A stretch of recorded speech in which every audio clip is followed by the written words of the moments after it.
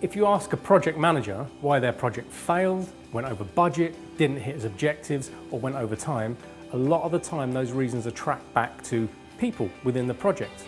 They might not have the skill sets, or it might be they didn't deliver on the commitments they actually made. Cayenne, as a business simulation, helps real project teams identify those problems up front and plan and mitigate around them so that they can lead to project success.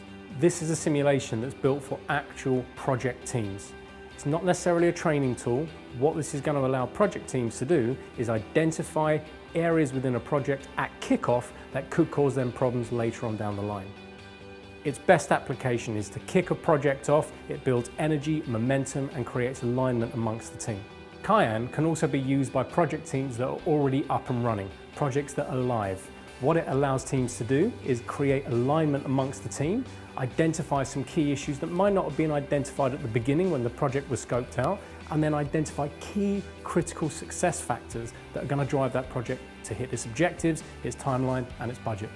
The experience of Cayenne gives participants 6 stages of a project, and at each stage of those projects they're going to be given a number of simulated problems, and each of those problems are going to impact something about their project, whether it's a budget requirement, the objectives of the project, or the timelines they're supposed to be delivering against.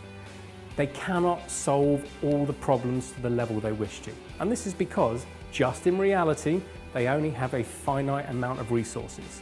That might be monetary resource, might be human resources, it might be time. The key for them is to decide what is the priority and then to make key decisions about the outcome of each of those stages. The critical outcome of those conversations around the simulated problems is how it links to the project team's reality. It allows teams to become much more aligned, understand what their key priorities are, and for everyone in the team to have a very clear understanding of how communication is going to run and how they're going to hold themselves and each other accountable at each critical stage of their project as they move through to completion.